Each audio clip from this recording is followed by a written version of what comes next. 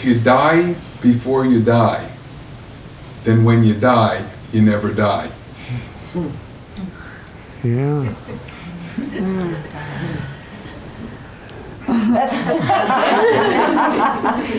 That means, in one sense, from our perspective, that means you die to the illusion of your false ego. Of your false ego, of your separate self. Yeah.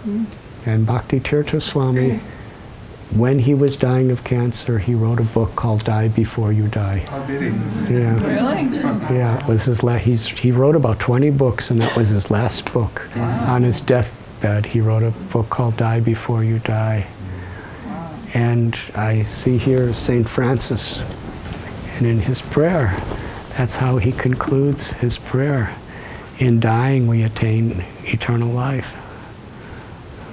That's right. But he's not talking about the death of the body. Right. He's talking about the death of our selfish egos.